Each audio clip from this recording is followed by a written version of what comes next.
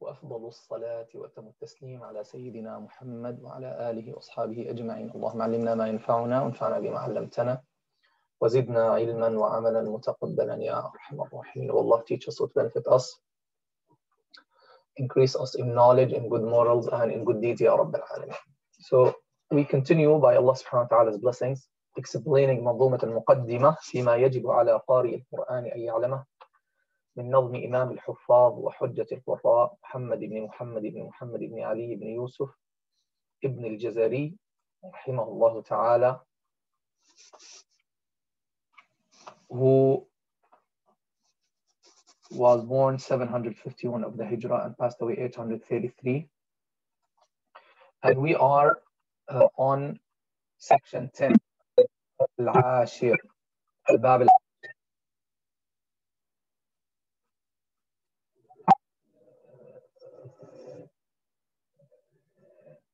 is أحكام النون الساكنة والتنوين. As you can see here, باب أحكام النون الساكنة والتنوين. The section on the rules of النون الساكنة and التنوين. Imam Ibn Jazari says رحمه الله تعالى here, وحكم تنوين ونون يلفى وحكم تنوين ونون يلفى إظهار ندغام وقلب إخفى. وحكم تنوين ونون يلفى إظهار ندغام وقلب إخفى. فعند حرف الحلق أظهر والدغم في اللام والراء لا بغنة لزم. وأدغما بغنة في يومن إلا بكلمة كدنيا عنون. والقلب عند الباء بغنة كذا الإخفى لدى باقي الحروف أخذا. 4 lines he summarized رحمه الله تعالى, summarized the rules of nun sakina and tanween. Bismillah. We start with the first line. وحكم تنوين ونون يلفى إظهار ندغام وقلب إخفى. First of all, let me help you get and be familiar with the line. Repeat with me. We're going to do it line half by half. وحكم تنوين ونون يلفى. يلا, all of you unmute yourself and repeat. وحكم تنوين ونون يلفى. وحكم تنوين ونون يلفى إظهار. وحكم تنوين ونون يلفى. يلا يا عمر, يلا يا علاء, everybody at the same time. إظهار ندغام. See how we read this? إظهار ندغام وقلب إخفى. يلا guys. إظهار ندغام وقلب إخفى. إظهار ندغام وقلب إخفى. أيوة. وحكم تنوين ونون يلفى إظهار ندغام وقلب إخفى. Anyone can try? Who can try? وحكم تنوين ونون يلفى إظهار ندغام وقلب إخفى.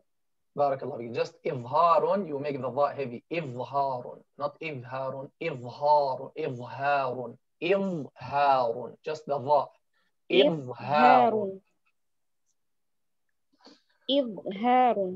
Who else? Omar, can you read ya Omar?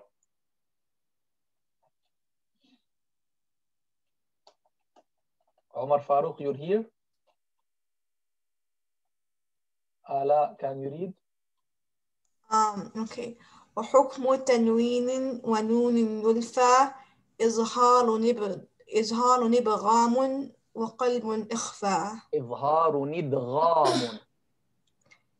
إظهار نبغام. Look, so you can see my screen? Yeah. Say it again. إظهار نبغام. You're saying nib or nid? It's nib, right? Because with the noon, make it ba. No. إظهار ند. إظهار ندغام. Exactly. And we're going to explain that now, inshallah. Okay. Barakallah fikum.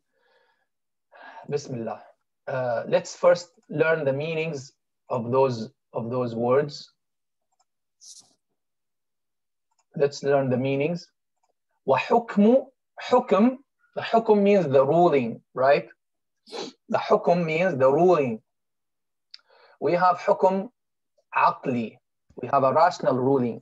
We have حكم عادي, usual or customary or habitual ruling. We have حكم شرعي, Islamic legal ruling. So الحكم إثبات أمر لأمر أو نفيه عنه. حكم is to confirm, okay, something to something. The relationship, or you attribute something to something. For example, when you say this is haram, so you're attributing the hurma or the tahrim or the prohibition to something. That's called hukm. When you say, for example, this world is hadith, is contingent. This is hukm aqli, means you're attributing contingency to this world. Means what? This world must have come after it wasn't. Means it's not eternal. Why? Because it's a changing. Okay, because it is changing. So it must have come after it wasn't. And this proves that there must be someone who brought it into existence, which is Allah subhanahu wa ta'ala. Or that is Allah subhanahu wa ta'ala. So hukum, that's hukum. Here he's saying hukum, hukmu tanween, the rule of tanween. The rule of tanween. So hukum is rule or ruling. In Sharia, in the Islamic law, we have 5 types of ahkam or rules. Anything in our life, anything in the world, it must come under one of these 5 rulings in Sharia, in the Islamic law. Okay? In the Hanafi school, they made it 7. Anyone knows what those 5 rules are? Any word you say and any action you do, it must come under one of those 5 rules in Sharia, in the Islamic law. Anyone knows what those 5 rules are? Those are called al-ahkam al-shar'iyya, al-ahkam al-taklifiyya. No one knows? Okay. The first rule is al-wajib or al-fard, what is mandatory, like salah, like zakah, right? And the second is what is preferable, mustahab or sunnah or mandub. They all come under one category in general. And the third is the mubah, something permissible. And the fourth is makruh, which is disliked. And the fifth is haram, forbidden. Tamam?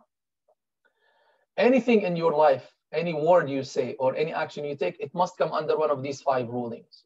It will either be fard, mandatory to do it, or preferable to do it, or permissible to do it, or disliked to do it, or forbidden to do it. Right, Ya Ahmad? How many rules are those? The main Shar'i rules? 5. What are they? Can you repeat? The one that is the one that is permissible. One is recommended. Right. One is what that is like okay to do. Okay. Permissible. The one is makruh. Okay. The one that is haram. Right. And forbidden and mandatory. Okay. Barakallah fiqh. Omar Farouk. Omar Farouk, you're here? Yeah. Can you repeat those 5 rules? No. Why not? Ahmed repeated them. I know. Okay. Okay, I'm going to come back to you. Who can repeat those 5 rules, sisters? Yalla. This is like ABC for you as students of knowledge, huh? You are students of knowledge. This should be like ABC for you. Yalla, guys. No one? Come on. Really? Really? فرض مستحب مكروه وحرام. أنا forgot المباح. Okay. مباح. Okay. Who else? So I'm going to repeat them one last time. What is mandatory? Fard. What is preferable, sunnah or mustahab. What is permissible, mubah. What is disliked, makruh. What is forbidden, haram. Yalla Umar. Umar Farouk. What were 3 and 4? I didn't hear you. 3 and 4. What is preferable, what is disliked, what is permissible, what is forbidden, and what is mandatory.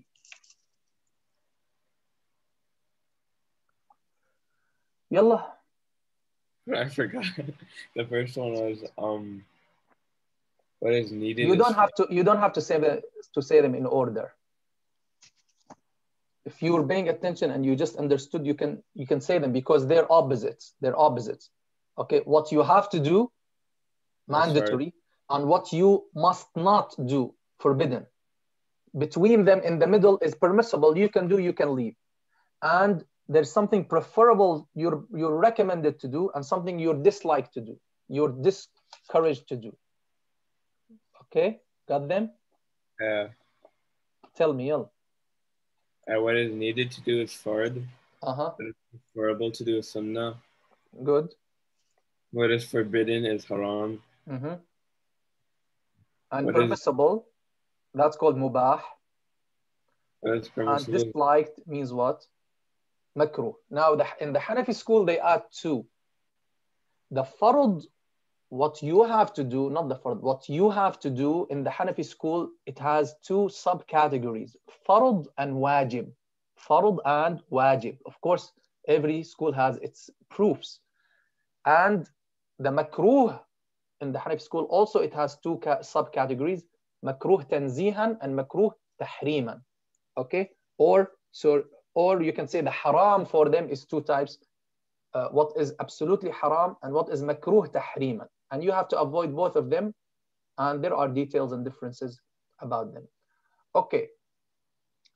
So these are things you have to keep in mind. Anything you do, you have to think before you do it or you say it. Is this permissible? Is this haram? Is this preferable? Is this makruh, etc.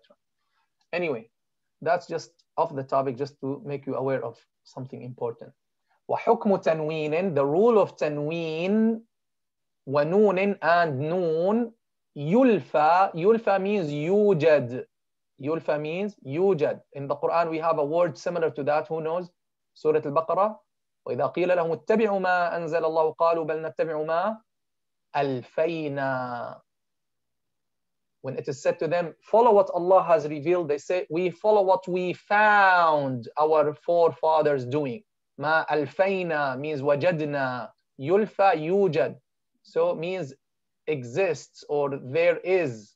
So the rule of tanween and noon, yulfa, means it exists or there is. Ithharun. So here there is something implied. I'm going to come back, but I'm going to give you now the rough meanings. Ithharun, which means what? Clarification. Ithharun. Idghamun, which means merging, of course. Qalbun, which means changing. Ikhfa means hiding. And he said ikhfa. He didn't say ikhfa, so that it suits the rhythm of the line. And this is the narration or the qira'ah of Imam Hamza and Imam the narration of Imam Hisham from Ibn Amir. They drop the Hamza sometimes at the end of some words. Okay, so he used that narration to fit the rhythm. وحكم تنوين ونون يلفى إظهار ندغام. Why he said إظهار ندغام? This is something we learned before.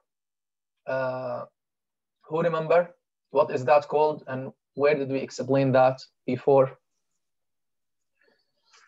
We mentioned that before in Al-Jazariyya many times. What is that called? Meeting of 2 seconds. No, that's different. Is it in the section of Bod? What is it? It's obvious. It's clear. This is called naqlul haraka. Naqlul haraka. This word idgham, there are no 2 consecutive sukoons here, Sister Nazreen, because this Hamza is not Hamza Wasl. If it is Hamza Wasl, then you're right. This is Hamza Qata', not Hamza Wasl, guys. The word is أدغم يدغم إدغاما. It's همزة قطع. In Warsh narration, Imam Warsh narration, what does he do? قل أعوذ. قل أعوذ. This is همزة قطع. This is همزة قطع. قل. What does he do? He moves the haraka of the hamza to the second letter before it and drops the hamza. So how does it become? قل أعوذ. قل أعوذ. See how he reads it? قل أعوذ. Okay, guys? That's called نقل حركة الهمزة إلى الساكن قبلها. That's for تخفيف. To make it easier, that's how some Arab tribes do. So instead of saying قل أعوذ, he says قل أعوذ. قل أعوذ. Another example close to this example here is متاع إلى. متاع إلى. This is exactly like this example that we have here. متاع إلى. So here we have what? We have همزة قطع with a kasra. We're talking about همزة قطع. متاع, obviously the tanween is a nun sakina in a pronunciation, right? So what do we have? Nun sakina. We have a second letter and we have hamza. همزة قطع. Move the haraka of the hamza to the second letter before it, which is the nun. So how does it become? How does it become? Who can read it? متاع نيلا. نيلا. متاع نيلا حين. متاع نيلا. إظهار ند. إظهار ند. Same thing. Change the noon. This noon ya ala is the tanween. Okay. So we change that sukun of the noon into a kasra. إظهار ند. This is how it should be written. إظهار ندغام. Clear? Ala, is that clear? Yeah. إظهار ندغام. So that's how, why he made it this way, to fit the rhythm, also to fit the rhythm of the line. Okay. وحكم تنوين ونون يلفى إظهار ندغام وقلب إخفاء. Okay. Now we come to the explanation of this line. حكم تنوين, the rule of tanween and noon exists. يلفى, okay. إظهار exists. إظهار, it doesn't make sense. So there must be something implied here. What is it? Exists after the alphabet letters in 4 categories, which are إظهار, إدغام, قلب, إخفاء. Okay, so we have something implied here. Of course, in poetry, the writers, they tend to make it short. So يلفى means يوجد عند حروف الهجاء محصورا في 4 أقسام. It exists at the Arabic letters in 4 categories or 4 rules, which are إظهار, إدغام, قلب, إخفاء. Okay. So let's take tanween. What is tanween? Anyone can tell me the definition of tanween? We mentioned this before, guys, and you got tested in it, most of you. Yalla, what is the definition of tanween? What is the tanween? Don't tell me 2 fathat, 2 dhammat, 2 kasrat. Right? That's not a definition. What's the definition of tanween? Yalla. It's a nun sakina. It's a nun sakina. The tanween is a nun sakina. So it's shown. It's not shown in writing, but pronounced orally. And then it comes at the end of the nouns, and it's dropped when we are stopping. Exactly. That's the definition of tanween. التنوين نون ساكنة تتبع آخر الاسم لفظا وتفارقه خطا ووقفا. Is a nun sakina that comes at the end of some nouns in pronunciation. It is a nun sakina in pronunciation, but in writing and in waqf, it departs the noun. Is that clear? So what do we mean by that? Of course, when you have ban or bun or bin, what am I pronouncing, ya Ahmed? When I say ban, what is the last sound you can hear? When I say ban. Tanween. Huh? Tanween. What's the sound you can hear when I say ban? Huh? The sound of what letter? Noon sakin. Exactly. Noon sakina. Same thing bun, same thing bin, right? So that's why we say that tanween is a noon sakina in pronunciation. Tamam? And in writing, it's not noon sakina. We write it as, we represent it by what? By the second haraka, by a double haraka, okay? By the second haraka. Okay, that is why, guys, and that's one of the questions I'm gonna ask you, okay? And that's one of the questions that I'm gonna ask you. The section 10 test, where is it? The section 10 test, I'm gonna ask you this question, inshallah, which is what? Why the rules of Noon Sakina and Tanween, why the rules of Noon Sakina and Tanween are the same? Why? You have to say, because the Tanween is a Noon Sakina in pronunciation, right? The Tanween is a Noon Sakina in pronunciation, and in the Quran, that's the rest of the answer. In the Quran recitation, we deal with sounds. So since these two things, they sound the same, this means they have to have the same rules. Got it? And another thing, the rules of Noon Sakina and Tanween, for example, we say Rahimun, Rahimun, Rahimun, Wadud.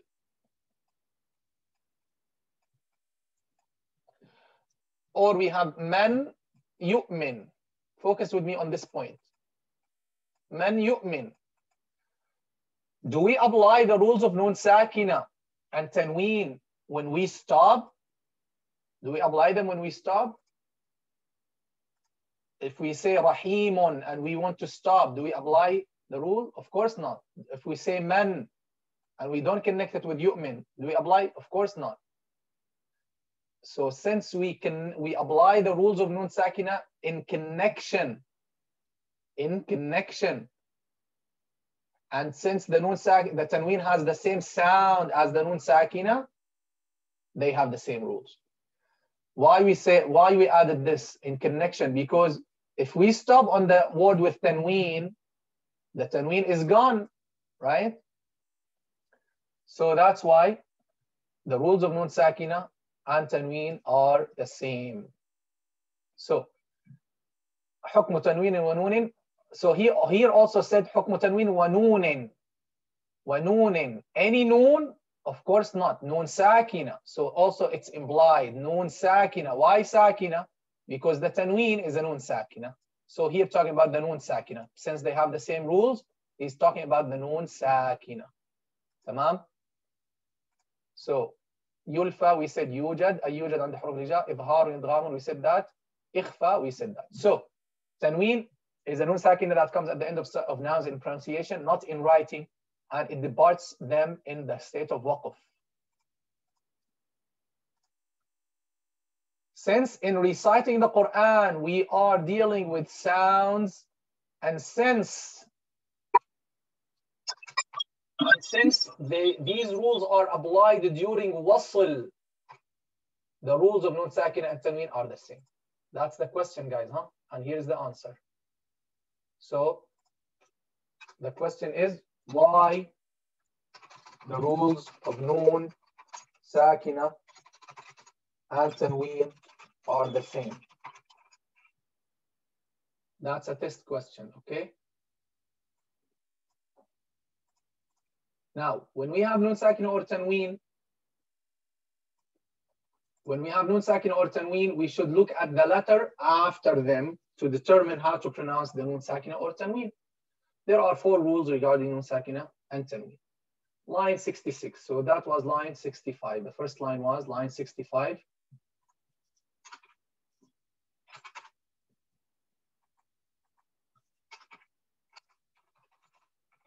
Now line 66. Any questions so far? Any question, guys? Okay. So وحكم تنوين ونون يلفى إظهار إدغام وقلب إخفاء. وحكم تنوين ونون يلفى إظهار إدغام وقلب إخفاء. فعند حرف الحلق أظهر. فعند حرف الحلق أظهر والدغم في اللام والراء لا بغنة اللزم. فعند حرف الحلق أظهر والدغم في اللام والراء لا بغنة اللزم. فعند فا, who knows what does this fa mean? Huh? Fa means what? Fa means what? Then. Okay, it's like a conjunction, right? It's a conjunction. So it means then, right? Or so, etc. فعند. عند, what does عند mean? At. عند, at. Okay? At could mean also with. So فعند حرف الحلق أظهر. At حرف الحلق. حرف الحلق means the throat letters. حرف الحلق means the letter that comes from the throat, right? حرف الحلق means what? The throat letters. He said حرف to mean any letter that comes from الحلق. Okay? عند حرف الحلق. أظهر means what? أظهر is a command, right? Means show, clarify.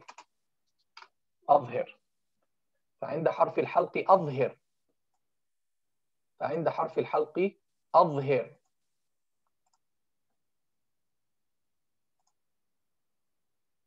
Any question, guys? فعند حرف الحلق أظهر. أظهر what? أظهر is a command, فعل أمر مبني على السكون. أظهر what? That's done. This sentence is over. At the حلق letter, show or clarify. Clarify what? Show what?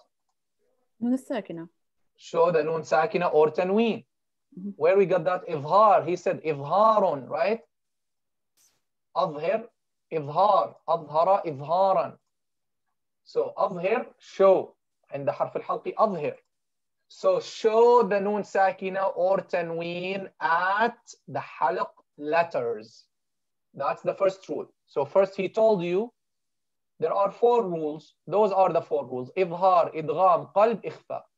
Now here he's gonna explain to you when you make إظهار, because he said يلفى يوجد at the Arabic letters in 4 categories. These are the 4 categories. Now, which is which? When is إظهار? When is إدغام? When is... So he started explaining them to you line by line or rule by rule. So he started with إظهار. At the halq letters or the throat letters, show means show the noon sakina or tanween. Clarify it. How we do that? That's what we're going to explain. أظهر. والدغم. والدغم. الدغم like أدغم. So الدغم means what? أدغم. الدغم. Another form of the verb. Okay. الدغم means أدغم. أدغم. And أدغم means what? Merge, right? Merge or assimilate, right? Merging, assimilating. أدغم. والدغم or وأدغم. أدغم what? في اللام. In the lam or into the lam. So here fi means into. Okay? Fi means here into. So here fi, I'm giving you the meaning in the line, particularly into. Into the lam and the ra. Why he said ar-ra, not ar-ra, ya Ahmad? Do you know? Why he didn't say ar-ra? He said ar-ra. Huh? Do you know? I don't. to suit the rhythm of the line, right? To suit the rhythm. Warra, he dropped the hamza. That's another way of recitation, which is the way of Hisham and Hamza. Warra. So waddagim or adghim fil lami warra. And merge into the lam and the ra. Merge what? Where is the maf'ul bihi? Where is the object? What is the thing that I have to merge? So waddagim huma means waddagim huma means merge them. So adhir the nun sakin and tanween. Waddagim the nun sakin and tanween, right? So waddagim means waddagim huma. Waddagim huma. Okay.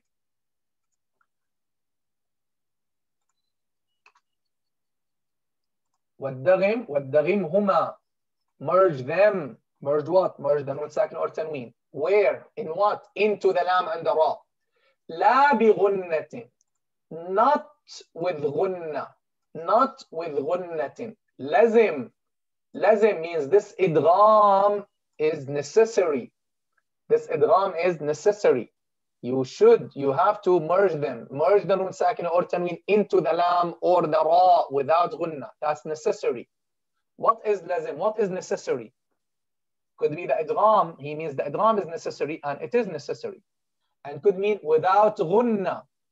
Without ghunna. The idgham without ghunna is necessary. Yes. In Hafs narration through Shatibiyya, it is necessary to make it without ghunna. But in some qira'at, in the lam and the ra, they make idgham with ghunna, but not Hafs through Shatibiyya, okay? Not Hafs through Shatibiyya. So instead of saying mir rabbika, they say mir rabbika, mir.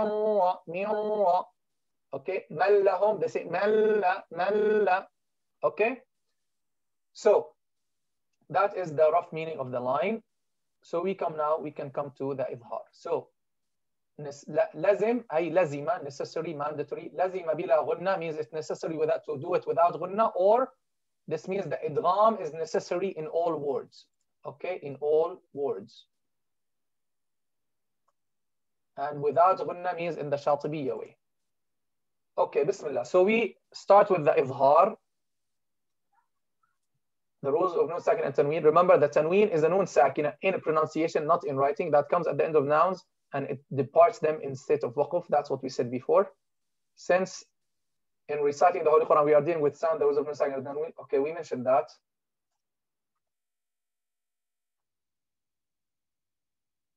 When we have nun sakin or tanween, we should look at the letter after them to determine how to pronounce the nun sakin or tanween. There are 4 rules regarding the nun sakin or tanween. We said that.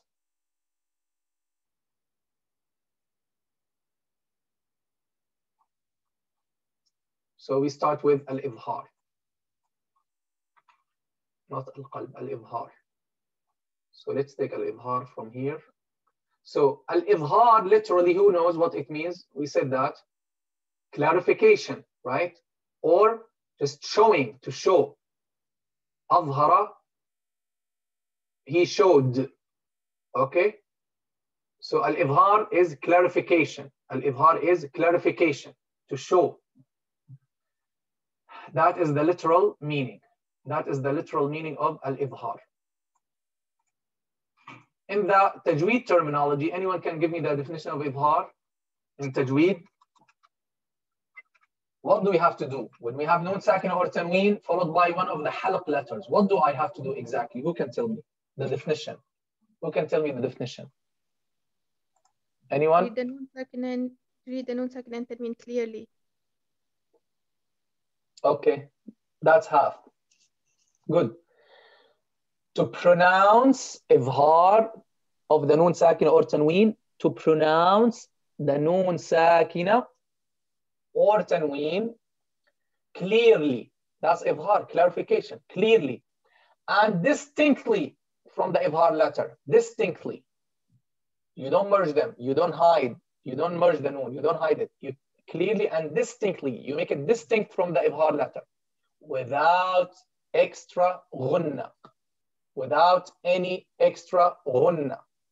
Yalla, that's another question. Why? This is a test question, huh? Why in idhar, huh? Why in Ithhar we say without extra gunna? Yalla guys, easy question.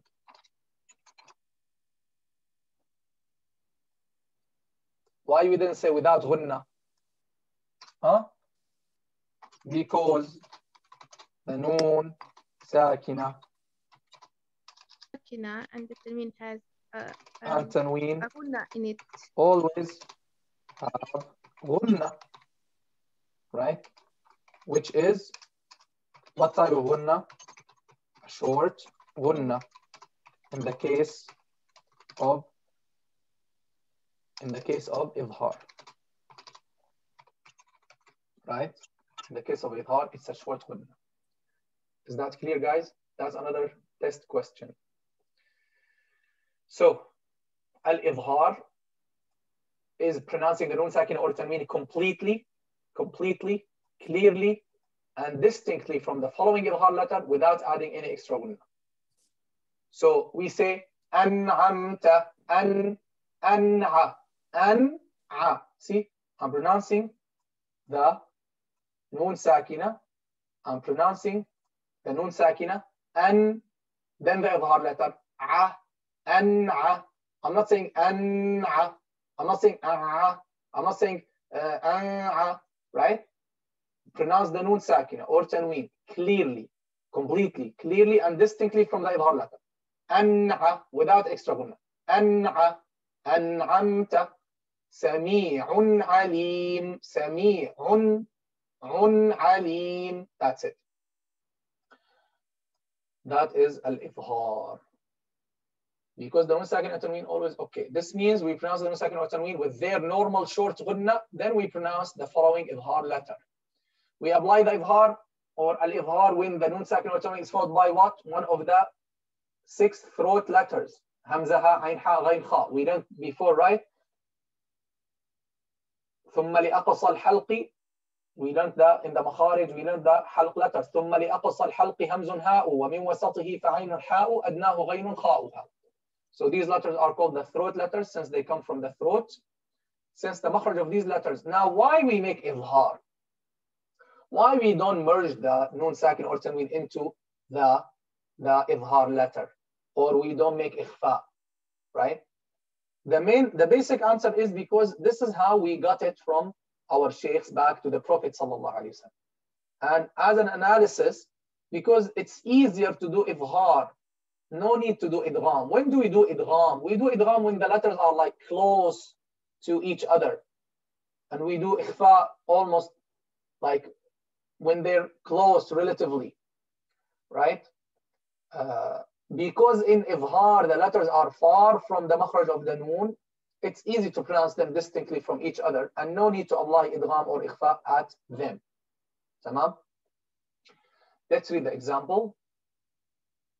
Kufuwan. Look, all the throat letters are here in the throat. All the Ithhar letters are here. And the noon, you know it's here. And you touch the gum with the front part of the tongue, right? So from here to here, no need to merge them, right? So they're not difficult. They're not like close to the extent like you need to merge them, right? So, kufuwan a, kufuwan ahad, wahum yanhauna. Notice that Ithhar happens in one word or two words. Two words like here or in one word like here. It applies in both cases. كفوا أحد وهم ينهون عنه وينأون عنه يحبون من هاجر وأما من آمن لكل قوم هاد أنعمت إن عليك حكيم عليم